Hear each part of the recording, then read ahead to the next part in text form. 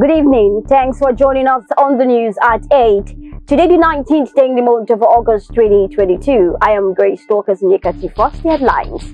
Senator Kalu never encountered unknown gunmen during war tour, says spokesman. No resumption till our salaries within period of strike are paid, ASU insists. President Buhari in Maiduguri tells security forces to totally eliminate terrorists. We'll take commercials. We'll be right back with the details and many more. Stay connected.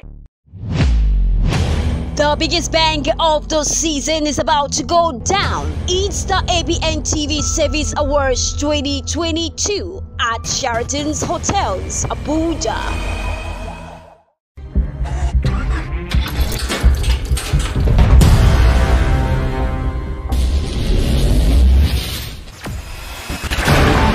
Experience the smooth and strong feeling that consistently surpasses expectation. Leading the way in high-performance lubricants, Master Supermoto Oil is as durable as titanium. Welcome back. Now the details. Oju's Okalu campaign organization says that the chief whip of the Senate never had encounter with the government during his word-to-word tour in Ohafia local government area. In a statement by the spokesperson of the campaign organization, Sonny Idika, on Friday morning, warned those peddling such rumors against the chief whip of the Senate to desist from doing so. President Muhammadu Buhari has been appointed as the chairman of the Presidential Campaign Council as the campaign kicks off in September ahead of the 2023 general elections. A party source told Daily Post that the decision was reached following the meeting between the presidential candidate of the party, Asiwaju Bola Tinubu, and the governors elected on the platform of the party on Wednesday in Abuja. The All Progressives Congress in Rivers State has dragged the Independent National Electoral Commission, the People's Democratic Party, its governorship candidates, Sim Fabura, and 31 others, before a federal high court sitting in Port Harcourt over non-compliance to Electoral Act. The APC is praying that the court should disqualify all the candidates of the PDP for the 2023 general elections for delaying to forward the registrar containing the names of their candidates to the Independent National Electoral Commission within 30 days as required by law. The presidential candidate of the Labour Party for the 2023 general elections, Mr. Peter Obi, has accused the oppositions of insinuating fake news and misinformation against him using social media. ABN TV reports that the statement might be in response to increasing complaints and allegations against the teaming supporters of Mr. Peter Obi, known as the Obedient. But in a series of tweets via his Twitter handle, Mr. Obi said oppositions have taken to trolling and misinformation and later turned back to blame the Labour Party and its supporters.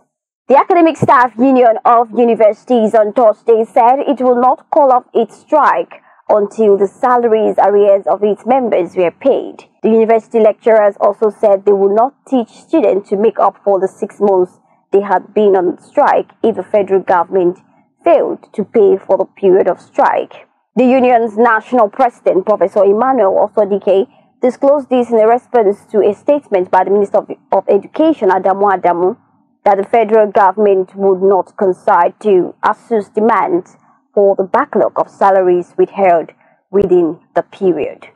The National Broadcasting Commission, NBC, has revoked the broadcast license of 52 broadcast stations across the country over indebtedness to the Regulatory Commission. The stations were owing the Commission 2.6 billion naira since 2015. The debtor stations include Africa Independent Television (AIT) and its sister radio station Ray Power FM, Silver Bay Television, and 49 other stations across the country.